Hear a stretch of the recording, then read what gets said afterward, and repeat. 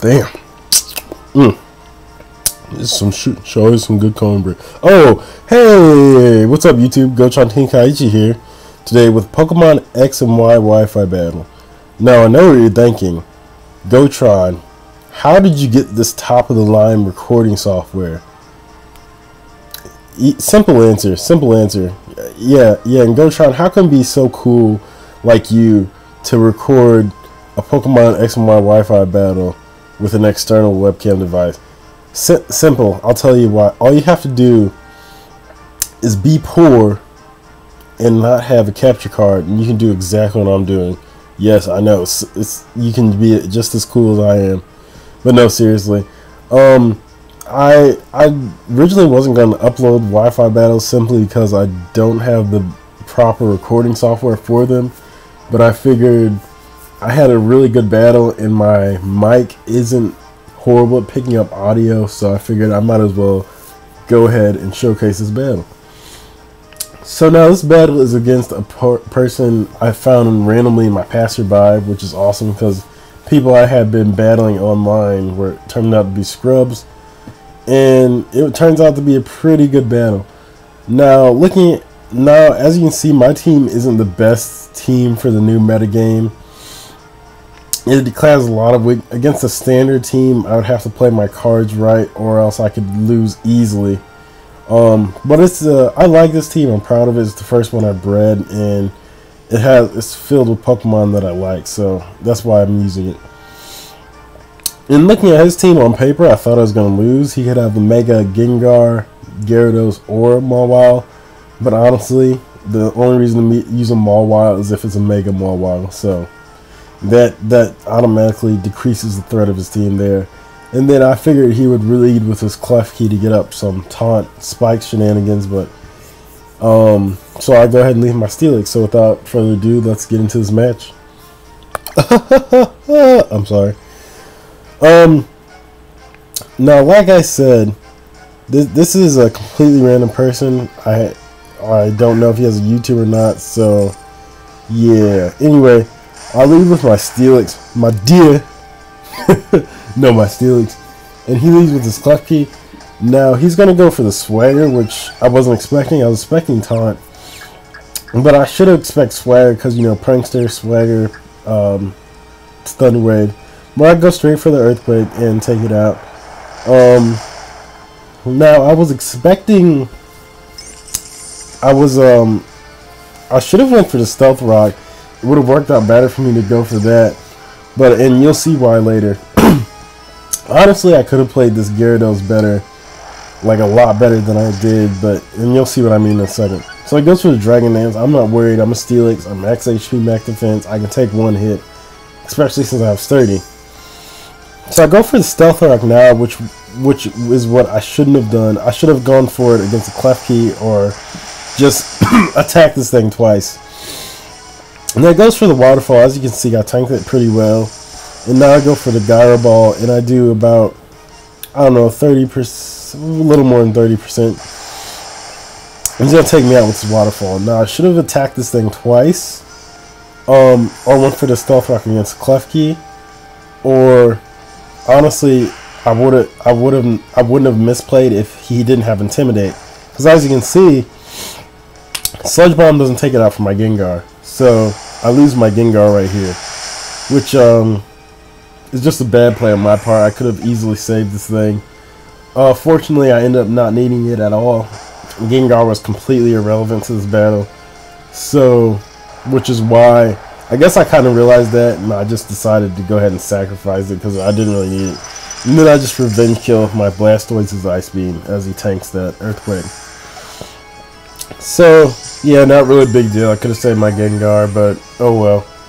Now I get some leftovers recovery. He's gonna go out to his Mawile. Gets the Intimidate, doesn't matter. Excuse me, man. This cupcake, that cornbread, man, it's got me coughing and shit. Now he's gonna Mega Evolve right here. I stay with my Blastoise because once again, I'm max HP, max defense.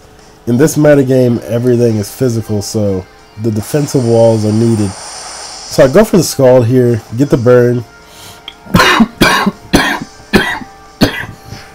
Whoa. Man, you'd think I'm a coughing. So I get the burn, doesn't really matter. He goes for the Swords Dance, his attack is back to neutral. Now, I knew I could take one hit from this thing, even after a Swords Dance, even if it wasn't burned, because I am max HP, max defense, which is why I'm not scared off, and I stay in with my Blastoise.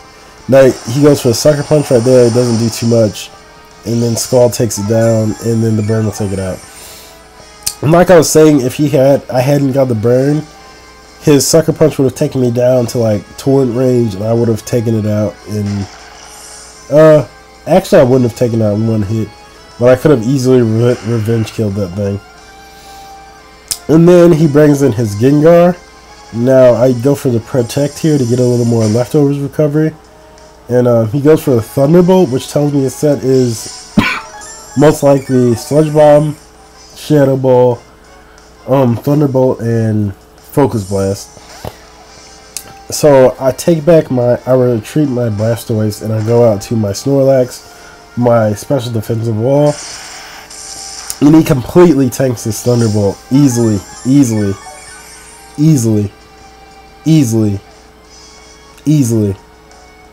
Okay.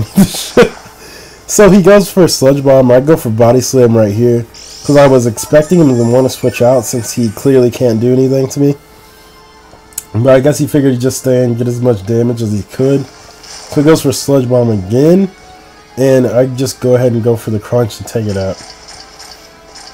So at this point, I think it's like 4-2. Yeah, I'm pretty sure it's 4-2. He has this Hydreigon and his Diggersby left. I'm at a good amount of health with pretty much all my Pokemon. I can just rest on my Snorlax. And I decided to save this thing in case his Hydreigon decides to give me a problem. So it goes out to his hashtag Mega Punch, aka Diggersby, and I go to my Soul Collector, the Pinsir, because Pinsir just destroys things and then devours their souls with his soul-devouring mouth, with his soul-devouring teeth. So he withdraws his Diggersby after going for the bulk up, which is cool. I haven't seen that set on Diggersby yet. And he goes out to his Hydreigon. And I make kind of a risky play right here. I Mega Evolve Swords Dance. And the reason why that's risky is because if he could have hit me with a Rock Throw on his Diggersby and I would have died. But it ends up working out. If I wouldn't have gone for the Mega Evolve, his Hydreigon might have taken me out with something dangerous. So I just go ahead and take this out with the X Scissor, and then I Aerialate Thrash Diggersby, and that's a good game. So yeah, that's a really good game, and unfortunately, I don't have a way of getting this man. That quick attack did way too much damage. Unfortunately, I don't have a way of getting this man's friend code or anything, since he was just a random person I battled on my passerby. But this is the best battle I've had with this team so far, and that's why I wanted to. So yeah, probably won't be uploading much more of these unless it's a good battle, or if I showcase a cool Pokemon that no one uses, or if my opponent showcases a cool Pokemon that no one uses. Like later, I'll probably have some, Swiftfoot and Golduck coming, some Water Absorb Poliwrath. I'm pretty sure Poliwrath got an attack buff. I think it's in base 95 now instead of base 85, but I'm not 100%. But so I'll be using some of that. And yeah, just a bunch of cool Pokemon I like will be coming. So Gotron Tenkaichi out, YouTube. I'll talk to you later. I'm gonna go drink some water because I feel like I'm breathing in some air from a coughing or something right now, and that's just not good. So peace.